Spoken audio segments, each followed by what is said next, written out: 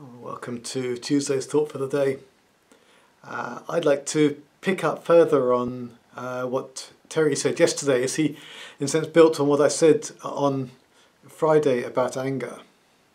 And I really appreciate his build, his, in a sense, challenge to any suggestion that I might have made that anger is always wrong. He said quite rightly, there is a righteous anger.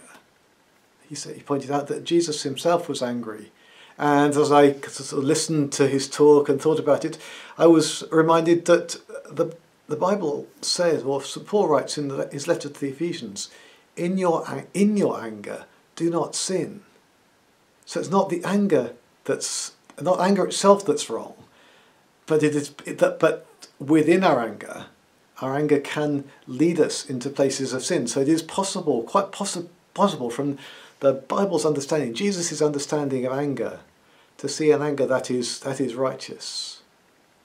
And as Terry said, in the face of injustice, love is angry.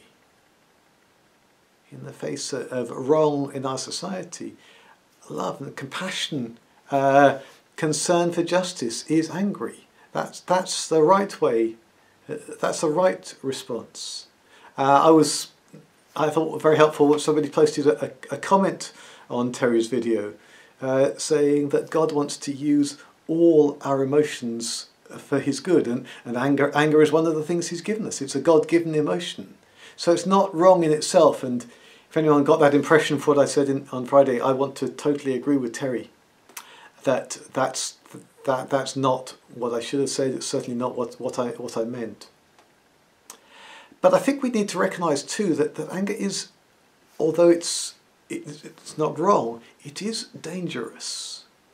I stand by what I said on Friday, that anger is very good at identifying a problem.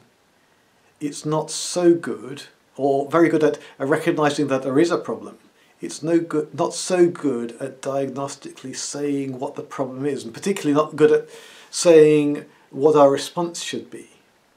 So the model I was thinking of as I was listening to Terry's talk yesterday was that anger, a righteous anger, provides the energy, the motive power. It's like the accelerator pedal for reacting against injustice and wrong in society, wrong in various places in our world. But it's not a very good steering wheel. So I wonder if we could think of anger as the accelerator, the motive power, the engine. But grace, God's grace, as the steering wheel. So anger says, that is really wrong. And God's grace says, go there in grace. Go there in grace. Do the brave and righteous and risky thing in grace. Bring grace into this situation. Challenge the greedy or the unjust, the oppressor. Challenge those, but do it in grace. Show them that there is a God who loves them, a God who longs for them to respond to him.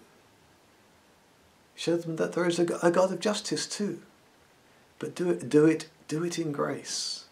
And again, please don't hear me saying we shouldn't stand up against these things. We shouldn't campaign against injustice. We shouldn't campaign against the things that we're doing to our world. We absolutely should. Love says, stand up and be counted. But maybe grace tells us how to do that. Grace is a steering wheel. Grace is the way of doing it. As we show the fruit of the Spirit, love, joy, peace, patience, kindness, goodness, faithfulness, gentleness, self-control, as we persistently stand up for truth and justice.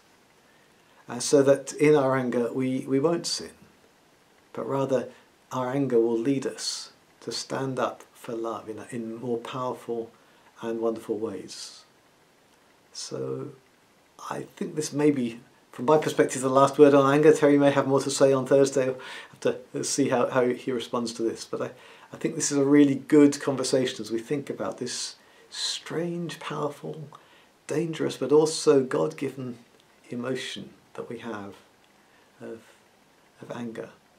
that can be used for such great purposes, but can also be very dangerous. So I hope that's helpful. God bless you, and I'll talk to you again on Friday.